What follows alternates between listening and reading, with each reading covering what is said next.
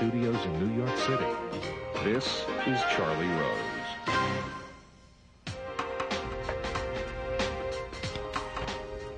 Filmmaker Cameron Crowe is best known for such films as Fast Times at Ridgemont High, Say Anything, and his 1996 Oscar-nominated Jerry Maguire. But what many may not know is that he got his start as a rock reporter. At the age of only 15, he was on tour with such bands as Led Zeppelin, the Eagles, and the Allman Brothers, writing cover stories for Rolling Stone magazine. His new film, Almost Famous, chronicles those heady years, and here is a clip. You know, because once you go to L.A., you're going to have friends like crazy, but they're going to be fake friends. You know, they're going to try to corrupt you, you know, and you got an honest face, and they're going to tell you everything. But you cannot make friends with the rock stars. Okay, fine. If you're going to be a true journalist, you know, a rock journalist, first, you never get paid much. But you will get free records from the record company.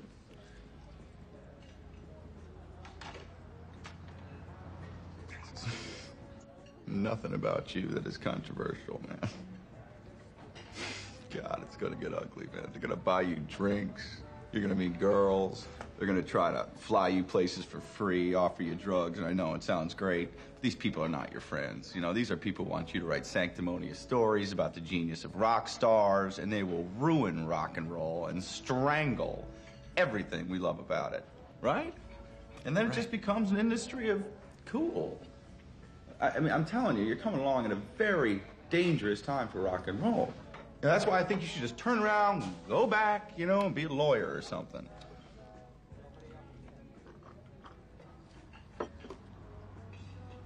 I can tell from your face that you won't. I can give you $35. Give me 1,000 words on Black Sabbath. An assignment?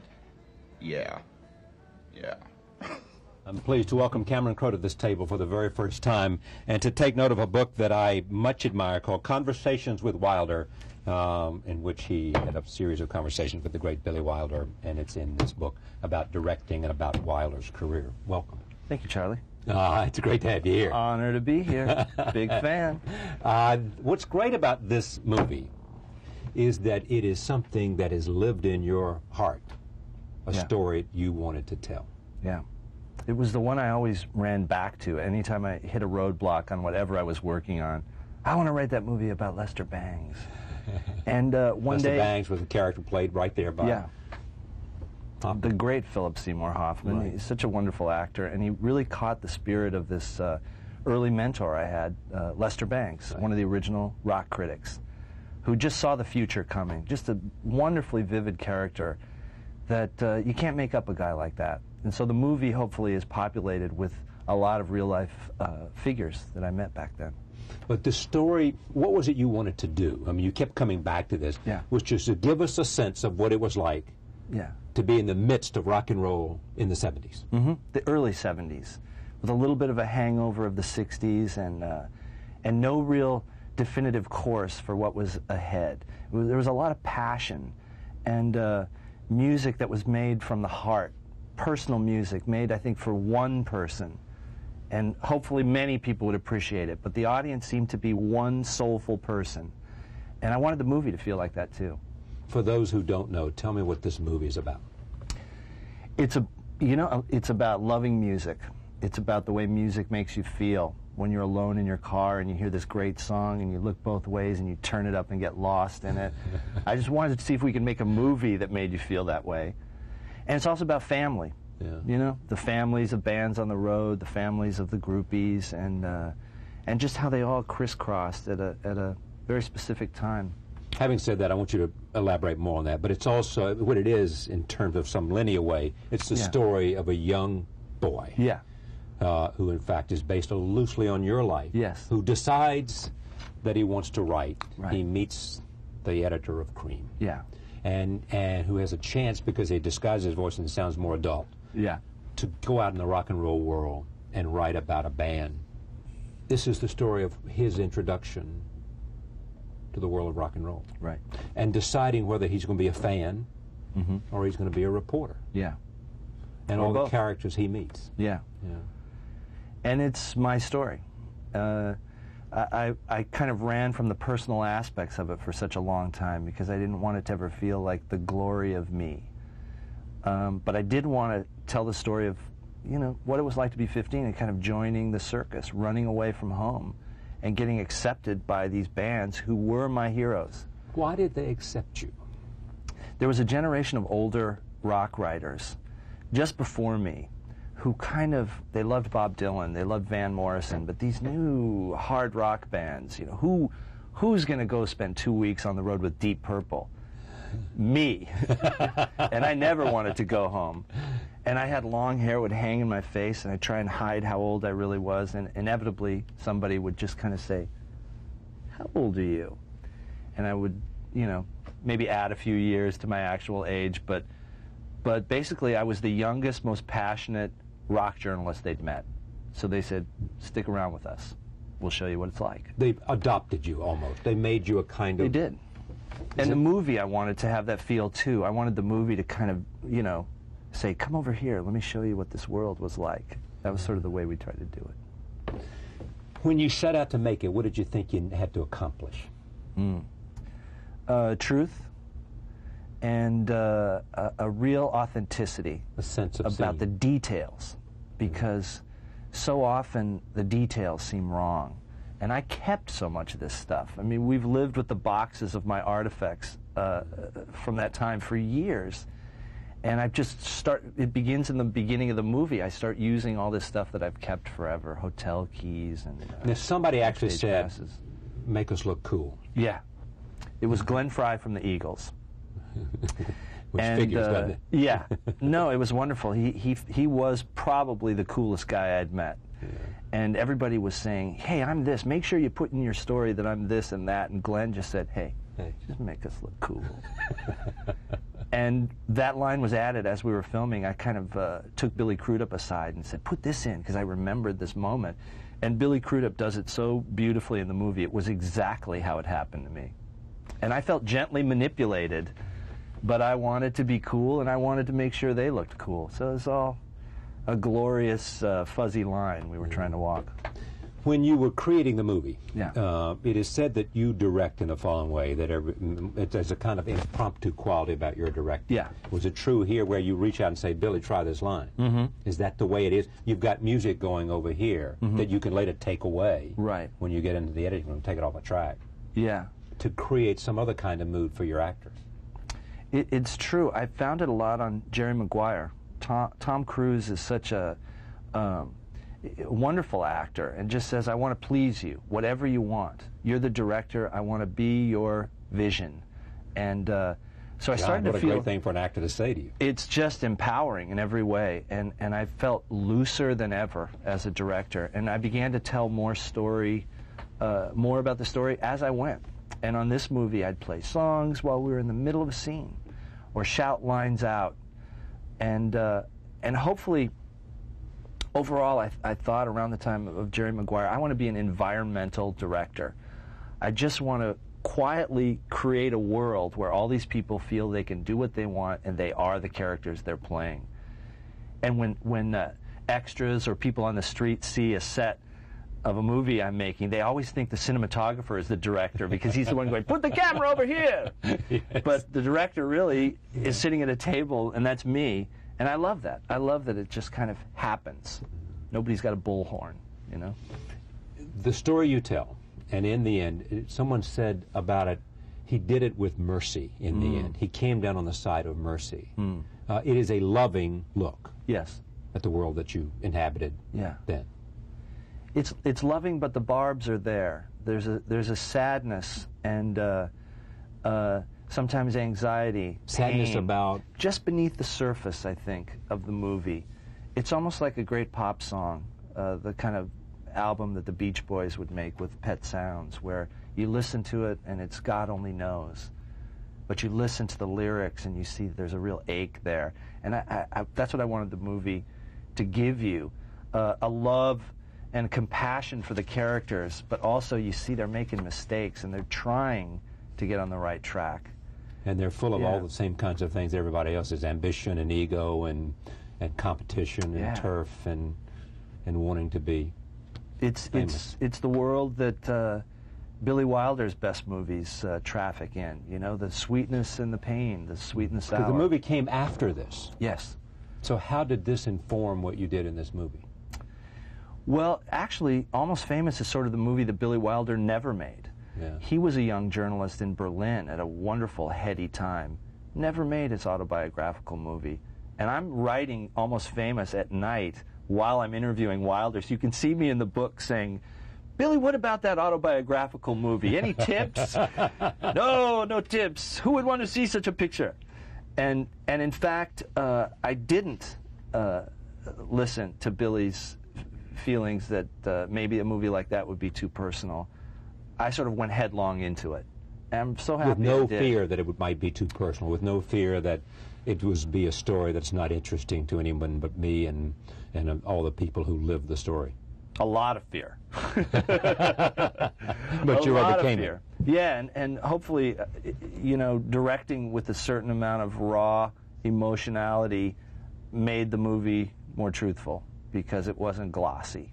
Doesn't feel glossy to me. It doesn't feel glossy at all. Roll tape. Here's a scene in which you're being hired. The character is William. What's the last name of the guy? William Miller. Miller. Roll tape, and this is when he's been hired by an editor at Rolling Stone magazine. Hello. William Miller. This is he. William, this is Ben Fong Torres. I'm the music editor at Rolling Stone magazine. We got a couple copies of your stories from the San Diego Door.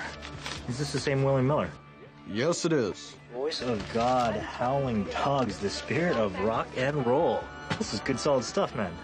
Well, thanks. Thanks. Listen, I think you should be writing for us. Any ideas? How about Stillwater? Stillwater. Hardworking band makes good. New album out, their third, starting to do something. Crazy. Let's do 3,000 words. We'll join the band on the road. We'll set up billing. Don't let the band pay for anything. We can only pay, let me see, 3,000 words. $700. All right, $1,000. What's your background, William? You a journalism major? Yeah. What college? Honey, I need you to do that thing that fixes the garbage disposal.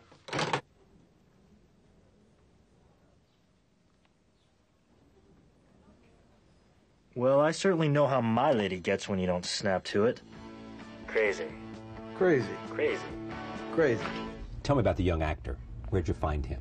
Patrick Fugit, he's, you know, he's just a fresh-faced, young fan/actor from Utah. Yeah. He's a Salt real Lake thing. City guy. Yeah, it's a real thing. It's sort of a Where miracle. did you find him? I mean, some casting agent brought you and said, this is the guy that can play this part? They sent a tape in from Utah. It was one of hundreds. And we lost it, actually, for a time. The casting director said, I got to show you this tape. This kid from Utah might be something. And then we couldn't find the tape. And then it turned up in a pile of tapes about to be destroyed. And we watched it and said, this could be the guy. What were you looking for? A fan. The movie is about fandom and the purity of loving a band or loving a piece of music so much that it hurts. And so often you see a glibness in actors that have experience at that age because they do commercials and things and they're professionally cute. And this guy was just wide open. He came to LA for the first time and he's standing in my office and I could see him just taking it all in. And I thought, that reminds me of me.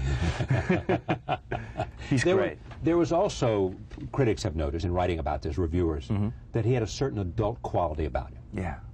Yeah. You know, there was a certain, while innocence, a certain fandom, but also a certain maturity. Well, as the thing he craves gets closer and closer, he gets more stoic and pretends to be older, like it doesn't really matter. Women, music, rock star, the interview he wants, it starts to arrive and he's like, hello. And I just, you know, he feels like I'm spying on life when I watch his performance, which is all you can hope for. We're going to see now Kate Hudson. Great. Not your first choice.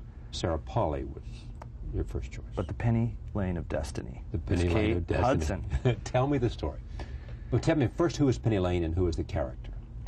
Penny Lane is who lives today. Yeah. But the main girl is a girl whose name was Penny Lane back then. Right. That was her adopted, her moniker was Penny Lane. And she was a very pure soul. It still is. Never sold her tales for money, loves music more than anything else. She's the main girl that the character is based on, but there are a couple others. Right. Girls I would meet on every interview session with different band members, and they'd pretend to meet me for the first time. Do you know Lori? Didn't I just see you with Led Zeppelin? Didn't I just see you with the Eagles? Didn't I just see you? Oh, hi. And she'd say, nice to meet you. And I'd go, oh, hi, nice to meet you. And I just liked that whole idea of the girl that dances from member to member, and then the kid who's really her age that never has a shot at her. Yeah. She wants this other guy. And she'll talk to you about the other guy, but you don't ever have a chance with her. Yeah. That was sort of the triangle that I saw a lot. And Penny Lane today refuses to, wants no part of the publicity apparatus. She's starting to talk to a few people, but she doesn't trade in her experiences. There's not a tell-all bone in her body, which is wonderful. And looks back on this period of her life with what? She wrote me a letter, and she said, after she saw the movie, and this is one of the times that I sort of thought, whatever happens, I can walk away and feel great about this whole experience. She wrote me a letter and said, if I die tomorrow, I know there's something out there that explains who I was.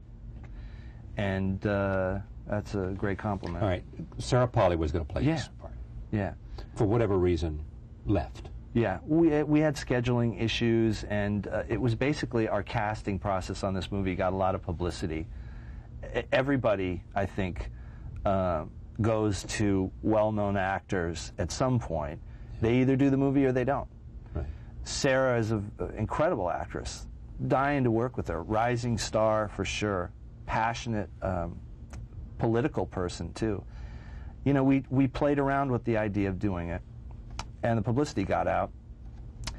But it's funny how the movie found itself. Sometimes they say, you get the cast you deserve, and I would hear that and I would think, well, that's what they tell the person that doesn't get their first choice. But this is the cast. I get lost in the story every time I see the movie, and it's the first time I've made a movie that I can watch repeatedly, and part of it is because they all became their characters. Okay, we'll talk more about casting in a moment. Kate Hudson is the one who plays this part. Yeah. She was on the set. Kate? Yeah. She was playing another part. Right. She was there. Yeah. You knew her. Yeah. And after Sarah leaves, she was automatic? Oh, no.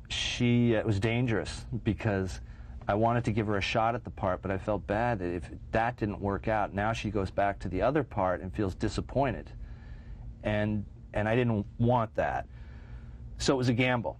We tried her out in the part of Penny Lane, and I played this Joni Mitchell song, People's Parties. And I said, I want you to come into the room, and this is the song you hear in your head.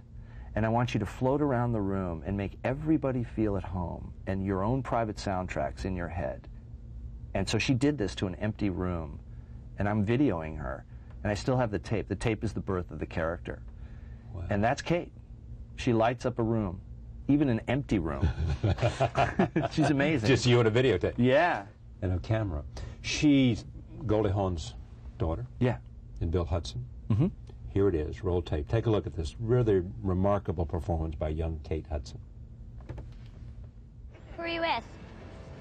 Me? I'm with myself. No, who are you with? What band? Oh, I'm here to interview Black Sabbath. I'm a journalist. I'm not a, you know. You're not a what?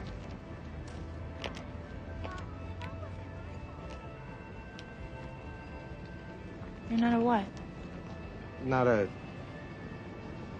groupie. Oh. Groupie? We are not groupies. This is Penny Lane, man. Show some respect. Groupies sleep with rock stars because they want to be near someone famous. We're here because of the music. We are Band-Aids. She used to run a school for Band-Aids. We don't have intercourse with these guys. We inspire the music. We're here because of the music. You know, she was the one who changed everything. She was the one who said, no more sex.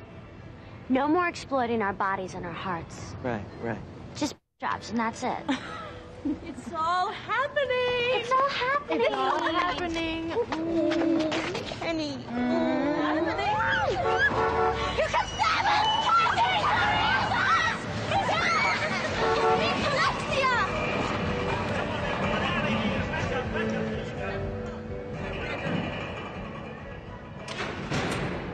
Star Sapphire in that. Does anybody remember that? Sapphire? Come on! Possum's girls, come and get him! Oh, no. Not this one. Who brought Opie? Oh, he's with Top of the round. Don't tell me you were Opie. I'll take care of this. If I can.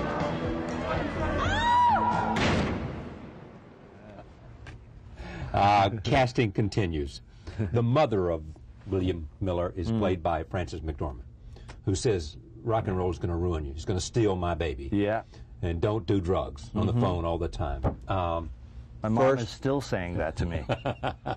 She's going to wonder how much of your mother's in the film. She's going to wonder if there's coffee here, and she's going to say, is this straight? Cameron, you're on Charlie Rose, you're drinking coffee, don't you know coffee is a drug? I say, Mom, it's really water. So all of this obsession and paranoia that Frances McDormand, William's mother, had comes straight from your mother. Character is... Yeah. Straight from my mom and straight from love. It comes from love, and it comes from the obsessive need to teach that my mom still has. It all is about knowledge. She would bring Dick Gregory to her college classroom, yet she would hate the idea of rock music because she said, rock is false advertising. It pretends to be one thing, but it's really selling you sex and drugs. Let's be honest here. Look at this Janis Joplin album. This is sex and drugs. You go, well, it's poetry too. Yeah, poetry third. That's my mom. Played by Frances McDormand. Yes, beautifully.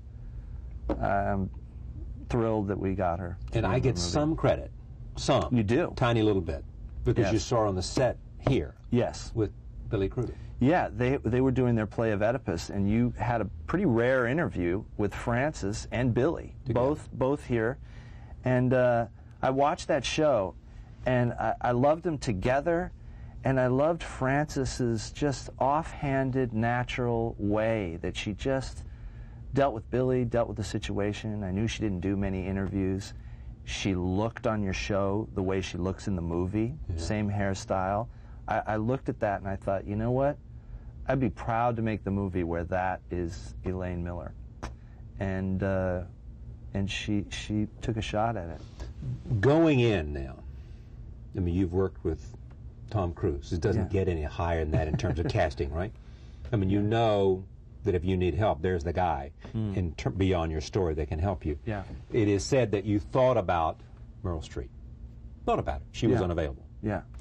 It is said that you, for the part of Russell, guitarist, that you thought about Brad Pitt. And that even had gone further than thinking about it. Yeah. I even thought about David Bowie playing the road manager, but Noah Taylor worked out better. But some of these had gone further than others. True. Sarah Polley and Brad Pitt. Yeah, and it's just a different version of the movie. I think the version where Brad Pitt plays the guitarist is more of a comedy. You have a band that is just so seriously trying to hang on to the coattails of the guy who's just a bit more charismatic than them. Yeah. And that's a different movie. It's a little less of a documentary feel, and it's very funny. You know, Brad is a brilliant comedian, and I think people are just now starting to realize that. He's making a movie now called The Mexican that I think he's going to explode in that comic sense. Who's he making this with? I think it's with DreamWorks. But he plays a very funny character, and I love his sense of humor. However, it would have thrown the movie off balance, and I think Brad knew it, and I knew it too. I'd love to work with him. But to think of this movie without Billy Crudup is criminal, because Billy brought an authenticity that the whole movie needed. And the reasons for making the movie were about authenticity. But tell me more what he brought. Billy? Yeah.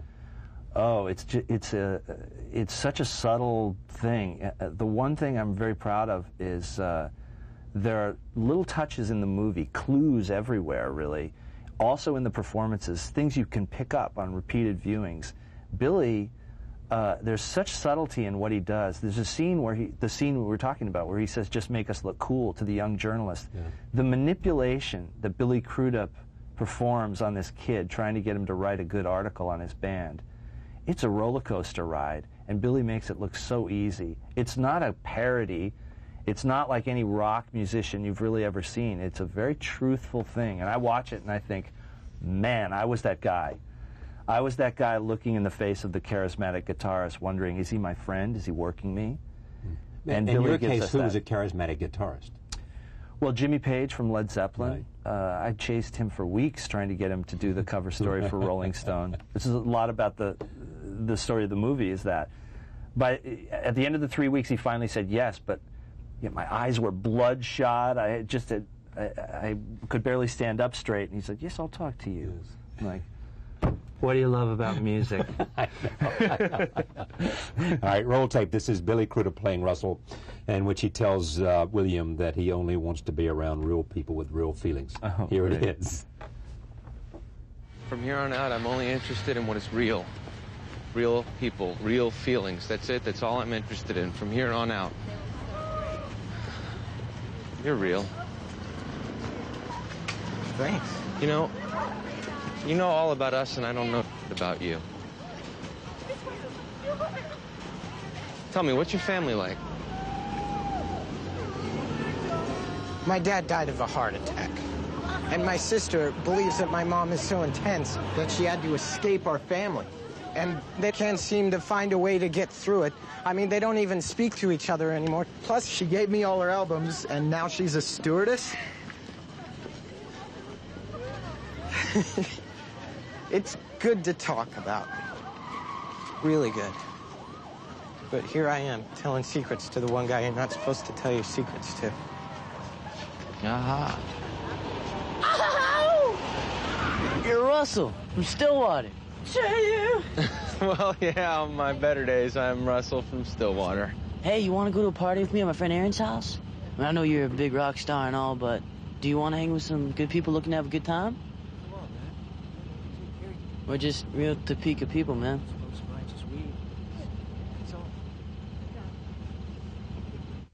This is great, isn't it? Now, the fact is probably, and you've said this a couple of times here, because you didn't have a Brad Pitt, and not, it means that you get more into the movie, right? And you can even though you're a guy who's used Tom Cruise and you're going to use him again. This story was better off feeling like you can discover it. You can discover and meet people for the first time. And that's one thing you can't really do. I guess you can with big stars, but it's easier if you get to discover the movie and these actors almost like you discover a piece of music. Back in about 92, you went back sort of and decided you were going to sort of, do what? Figure out what people were doing, figure out how it is you wanted to direct. In 92? Yeah. Yeah, we had done a movie called Singles, which was you weren't thrilled a labor of love for me, yet it didn't hold together the way I wanted it to. And then I saw Pulp Fiction, and I said, damn. Now that's how you tell a story with chapters and really you make it cohesive. And for some reason I got into structure and studying some of the great structured screenplays, and that road takes you right to Billy Wilder. And more than ever, I studied the great screenplay writing of Billy Wilder and I.A.L. Diamond, and just steeped myself in what they did. The one thing that I could never find is an interview, an extended interview with Wilder himself.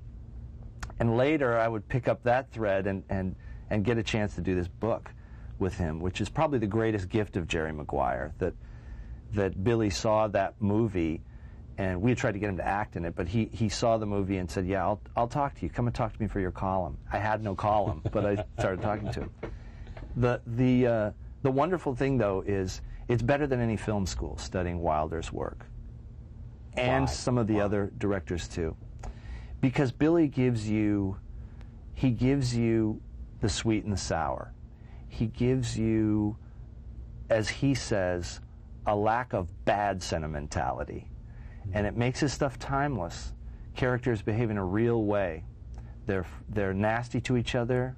They're romantic with each other. Basically, they're like people are in life with each other. And yet, the story is always told. And I wanted to be a part of that tradition. He's seen the film? Yes. And he said what? Wonderful picture, terrific picture. which was the payoff to a very excruciating 2 hours, Charlie.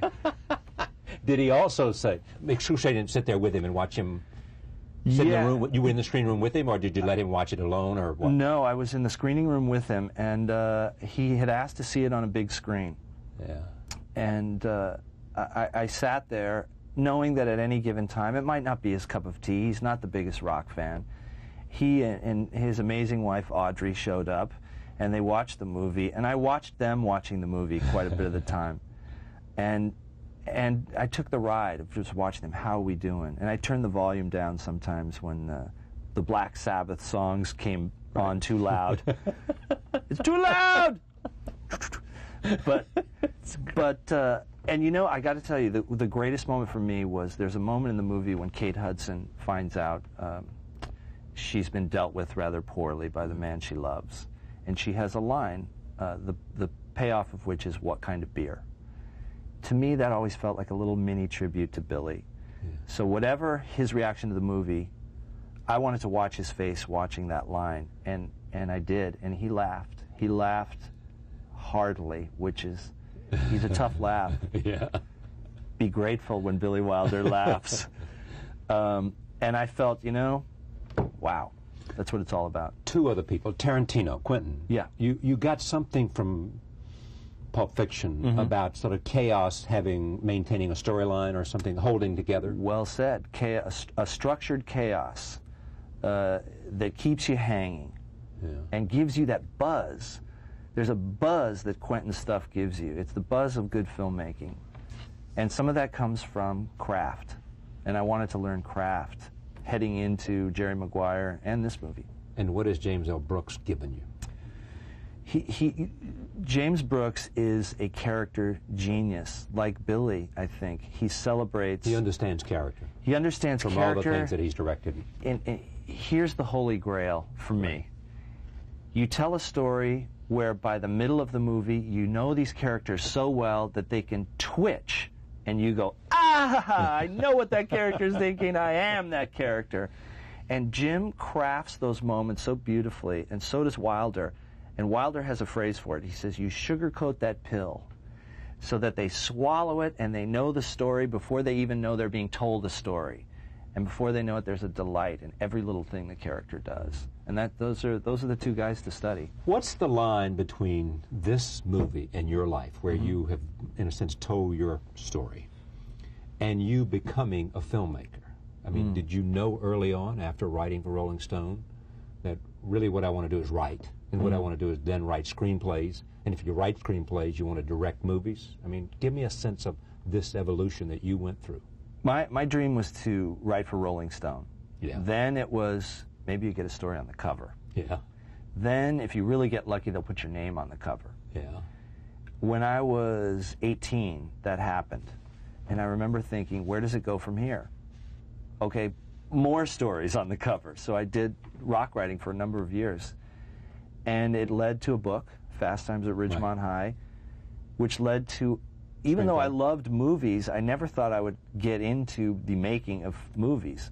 But they offered me a chance to adapt the book, and I did, and that led me to this, directing my own stuff. And Brooks was a producer for Maguire. He was, and he was also the producer of the first movie that I directed, Say Anything, and liked my journalism. He's as you know, I think you know Jim, and he is a great student of journalism as well as film. Right. Made broadcast news. Yeah, and he made broadcast news, and he knew that I had an eye for detail, and he said, okay, let's see what we can grow in the garden here. And he fed me movies to watch and things like that, and we tried to get people to direct my screenplay of Say Anything. And at one point he said, if one more person turns you down, you should put yourself on the list and think about it. And I did, and I directed the movie. Right. Take a look at this. This is Fast Times at Ridgemont High, scene between Sean Penn and Ray Walston. Here it is. Outright. Think about it. Cuba owned by a disorganized parliament over 4,000 miles away. Cubans were in a constant...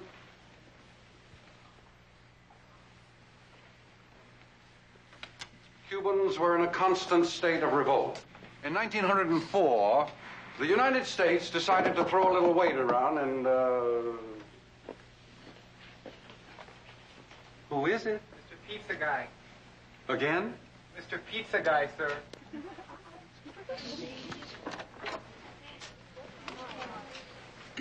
Order the double cheese and sausage. Right here, dude.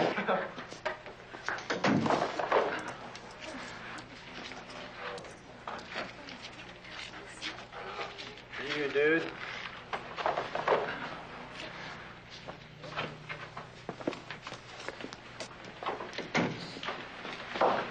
Am I hallucinating here? Just what in the hell do you think you're doing? Learning about Cuba, having some food. Mr. Spicoli, you're on dangerous ground here. You're causing a major disturbance on my time. You know, I've been thinking about this, Mr. Han. If I'm here and you're here, doesn't that make it our time? Certainly there's nothing wrong with a little feast on our time. You're absolutely right, Mr. Spicoli. It is our time. Yours, mine, and everyone else's in this room. But it is my class. Hamilton, Brandt, Kornfeld, up front. Mr. Spicoli has been kind enough to bring us a snack. Be my guest. Help yourselves. Get a good one.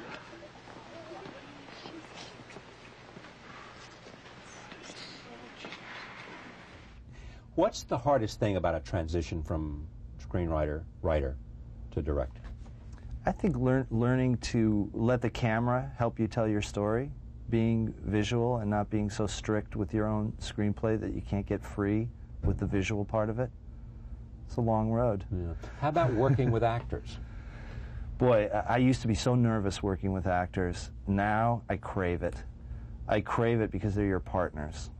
And if you create the right environment, boy, they will sail. They'll take your stuff and take it to a place you never imagined. Like Frances McDormand in this movie. Couldn't have ever imagined she would give so much. She took the character beyond where you ever imagined. Beyond. My mother was on the set frightening me, and she actually talked to Frances and said, please don't play me shrill. And Frances said, Alice, it won't be you, and it won't be me. It's going to be someone else. And it is. Someone else. Isn't that great? And is your mother happy? She's very happy. She says, I never went around barefoot in the house. Okay? Point well taken, Mom. Your dad? Yeah. Not in the film? Not in the film. And sadly, not with us. He died right after Say Anything came out, so he saw me become a director, and he was very proud of that. And I will be forever grateful that he saw me make that transition. There is an ache that still exists in my family. We miss my dad a lot, and I wanted the movie to have that ache in it. That empty chair is still at the table in Almost Famous, and if you look, it's there in every scene in the home. The movie, in a lot of ways, is about that empty chair, and I had shots of the empty chair, which was really about, that was hitting it over the head, and I took them out. But sort of a panning around and you see an empty chair kind of thing. Yeah, and the camera would go back pointing around. it out too heavy. Too heavy. In fact, I shot the empty chair so much, we were watching it in dailies, and people were saying, got the point, Cameron. No, I see the chair's empty. Your dad's not really, there, we know. We got it. But it's there. It's there if you want to look for it. Yeah. And the dad is a part of the story. And it comes in early when Frances says we have to be both his mother and his father to the sister. Are you a student of film? Yes. In the way that Quentin is and other people like that? Yeah. Because it is said that Francois Truffaut influenced this film. He did. He made that wonderful series of movies that began with 400 Blows, and he had his guy, Jean-Pierre Léaud, who looked just like him. And they grew up together. It's just a beautiful thing. And my dream was that Patrick Fugit could be that for me. I was looking at him yesterday. He's grown about this much. His voice is much deeper now. He doesn't have to pretend his voice is deeper. And I was like, damn, we're getting ready for the next phase here. Love and marriage. You and me, we got to do this again. And did other screen characters and actresses influence Penny? Like Audrey Hepburn, like Shirley MacLaine, like. Yeah. My friends tell me I keep writing Shirley MacLaine. And it's true. What is it about Shirley MacLaine? I'm proud of that. But what is it about Shirley MacLaine that you keep bringing back? Is this a... Joni Mitchell. Joni Mitchell has an incredible line in one of her songs. She says, laughing and crying, you know it's the same release. That's Shirley MacLaine to me. And that's Kate Hudson. And that's Penny Lane. Yeah. You leave the camera on long enough, she may laugh, she may cry, she'll probably do both. Yeah. And I love those characters. There's just so much going on. Yeah, Penny, I mean, Kate Hudson says Penny Lane, the character she plays, is at the core sad. Yeah, I agree. But I don't understand why she's sad. Is she sad because this is a world that she's just skittering through? Or what? She knows... She knows her role is on the periphery? What? When the movie begins, she's retiring. Yeah. I love the idea of a 17-year-old, 16-year-old character. I'm retired. That's right. I'm retired. Don't get used to me. I'm gone. Yes. I think she realizes she's not a musician. Music is changing. And what's here for me? Maybe I've got to take care of myself and take the music with me rather than me always going to the music. And that's why she takes her voyage at the end. And that's why the one thing I would change about this movie is the scene when she dances in the trash left from a concert in an empty arena. You know, that one scene, I could watch it for an hour and a half. I would love to make it longer. You should have left it out?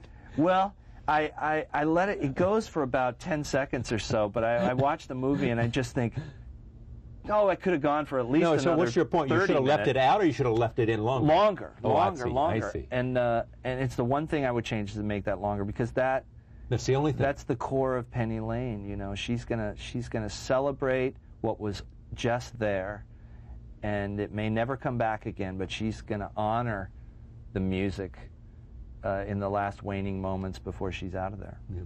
Is it Led Zeppelin, the Eagles, who is it, what period of rock and roll was purest for you, was the most penetrating, the most satisfying?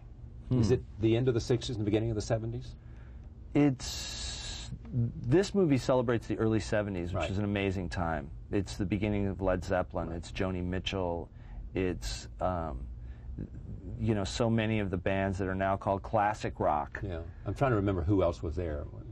I loved Deep Purple. I loved Jethro Tull. I think, you know, these groups that are sort of Spinal Tapized at this point, they had a lot of the movie that satirized rock. Right. Yeah, but rock gets passionate and important every couple years.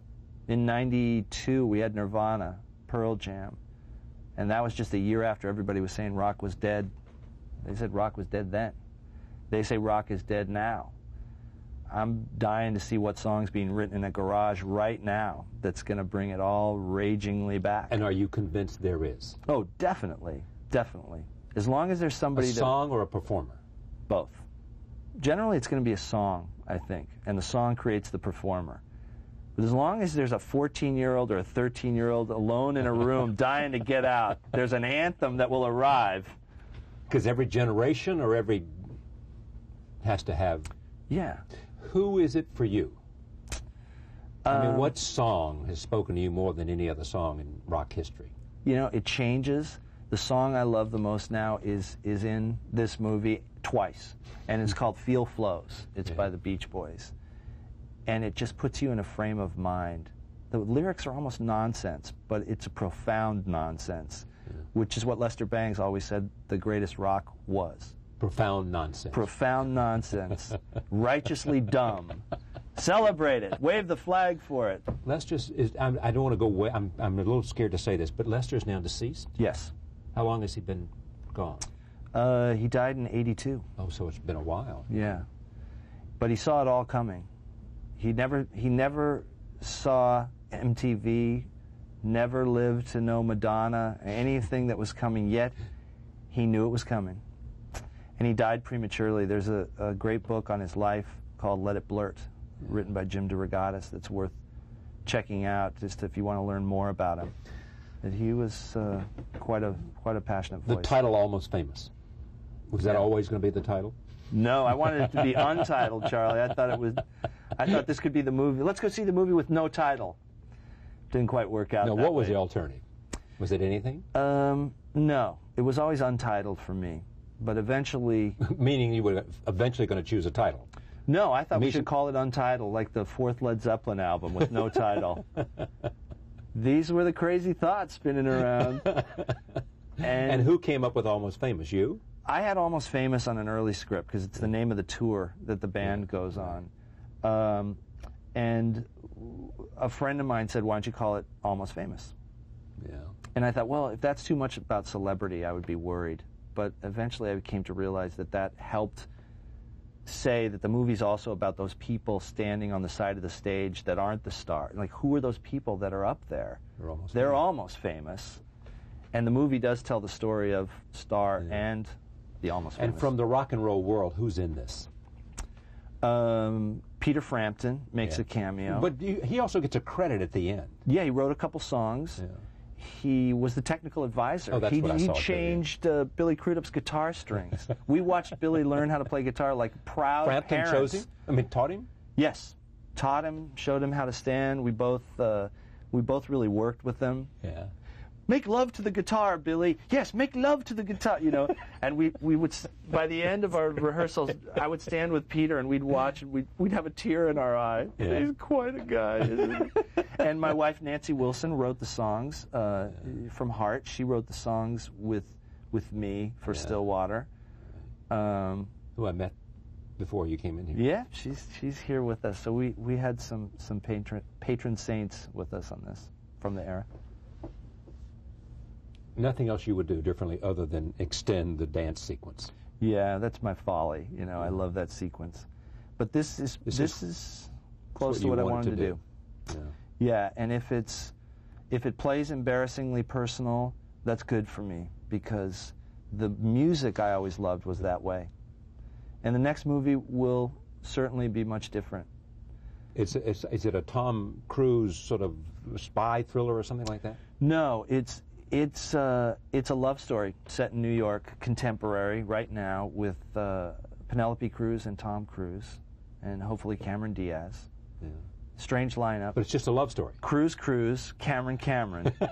It's already getting complex, but it's a love story. You and Cruise have a chemistry? I think so. He said at one point, let's continue our collaborations. You know, I'd like to be the guy who you work with repeatedly through the years, and that would be a great gift because I think he can do anything. He can. Yeah. Huge potential. Huge potential, just getting started. Really? Oh yeah. I've been working with him again on the new movie, and I just. You know, I loved what he did in Magnolia. What's the new one called? I mean, what's it called? Vanilla Sky. Vanilla Sky, right. And just from working on him and working with him on this movie, I think he's beyond what he did in Jerry Maguire and Magnolia. He's just, he's out there pushing the envelope. That's what I admire about him. He's out there pushing the envelope more than, you know, I mean, he really is there. There's certain people who, I mean, take Billy Crudup's career. I mean, everybody thinks this will just launch him into something and a huge talent. He's on the cover of Esquire magazine. But Tom Cruise, he's always pushed, and he's doing something interesting. I mean, he went over there and spent several years to make the movie with Kubrick. Eyes Wide Shut with Stanley Kubrick, which was tough for him, I know. Yeah. Because he gave up other things to stay there and hang in there. But he was pushing the envelope. And still is. I don't think there's anything he can't play or wouldn't want to play. He always used to say this thing when we were making Jerry Maguire. I would say, you got one more in you? He'd say, I got 100 more in me. Yeah. And we'd do many versions of the scenes and just see what we could do. Oh, so you would shoot a lot of takes in order to just experiment and play with, so you can go back to the editing room. And we'd get something that we loved, and then we'd say, okay, let's see if we can top it now. It's just great. It's a wonderful time. You know, is an actress that has the same kind of relationship to you? An actress? Yeah. Kate, I think I got to a place with Kate Hudson on this where we had our shorthand, And I would say, I'm thinking, and she'd say, yeah. And she'd go do it. She's very young, isn't she? Yeah. She said an interesting thing the other night. I said, how are you so confident in this movie? You're the most confident, relative unknown actor that I've worked with. And she said, well, the camera has always in some way been focused on my family because of who my mother is. So I forget the camera. I forget the camera's there. And that is how she accomplishes the very difficult task that a film actor has of forgetting that there's a huge glowing machine right in your face a lot of the time. She forgets it's there. Totally confident. The interesting thing about her, and you think about her, you know, she was essentially raised by, I guess, by her father, Bill Hudson, but also by Goldie and Kurt Russell, and Kurt Russell together. She made a decision early on that she wanted to be an actress, you know, like 11 or 12 years old. Yeah. How about you in terms of what you want to do, and in terms of, I mean, if he knows no limitations, for example, you said about Tom Cruise, what about you?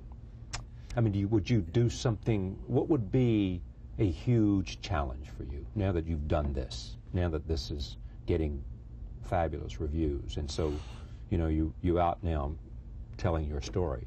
But what is it that would, where do you want this to go? I want to keep learning. I just want to keep getting better. And if you've spent time around Billy Wilder, you know that you can there's a long way to go. And there's still a long way to go. Exactly. And just stay curious, stay interested, and stay down in the foxhole. Right. Stay anonymous enough so that you can always study what life is. Because once you stand up and say, hey, it's me, check me out, you lose a lot creatively, I think. You lose the ability to tell real stories about real people. So I always want to be able to sit in Denny's and overhear dialogue and try and make movies. But you'll continue to write. Absolutely. Yeah. It's great to have you here. Thanks, Charlie. Congratulations. Wonderful. Thank you. Cameron Crowe, the film, the book is Conversations with Wilder, the film, as we have been talking about. Almost Famous opens in New York and Los Angeles Friday, September 15th. It goes nationwide on September 29th. Thank you for joining us for the hour. See you next time. Thank you, my friend. Wow. Oh, enjoyed it.